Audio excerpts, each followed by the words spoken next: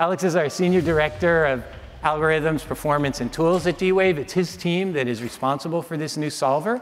And we're going to go ahead and take a look at what we're able to do here. Awesome. Thanks, Alan. Hey, everyone.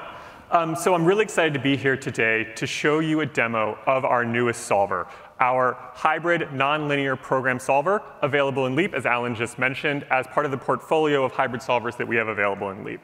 So if we could go ahead and put the demo up, thank you. So we wanted to show you a demo live of our solver. And because we're here in Boston, we thought it would be really fun to show you a Boston-themed demo. So specifically, I think most folks here will be familiar with the story of Paul Revere. But if you're not, in 1775, Paul Revere, William Dawes, and Samuel Prescott were dispatched to warn that the British were coming. In this demo, we're going to have them all leave from Paul Revere's house here in Boston and visit several of the different locations that Paul Revere went to before he was captured. We often forget that part of the story. So I'm going to go ahead and kick off a run of the solver.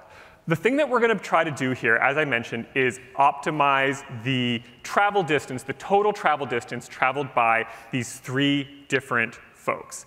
This is actually an example of a problem called open vehicle routing. I always want to call it open vehicle routing problem.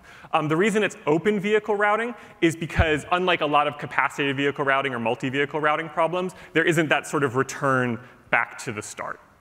So you can see we were able to successfully route Paul Revere, William Dawes, and Sam Prescott on their routes. So, yeah.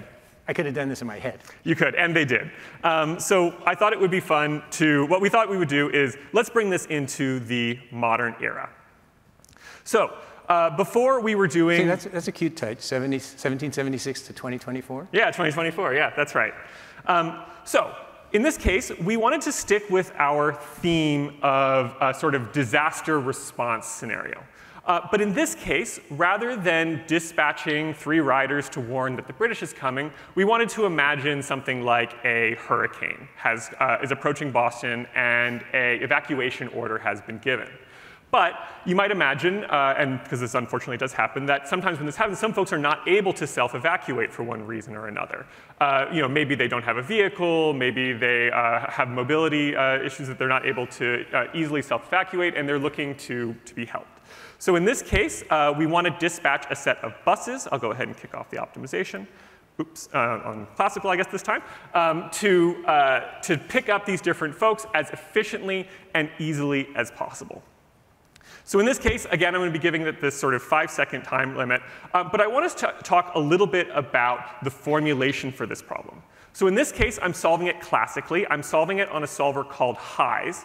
The reason that we picked HEIS is because HEIS is the best solver that we had best classical solver that we had available to this demo. But what you'll see is that actually, even for this relatively small problem and these 2 buses, it wasn't actually able to solve the problem at all. I can try to come back. Let's see if we can make this even a little bit easier and see if we can scale that down. We'll do one more. The reason that HEIS is really struggling on this problem is because it can't do this sort of nonlinear solving that our new solver can. So specifically, when you try to map this problem to a linear formulation, the kind that HEIS uses, you need to use n-squared variables in order to solve the problem. So these 20 locations turn into 400 locations, which vastly increases the difficulty of the problem. There we go. We were able to solve it now by going down to 20.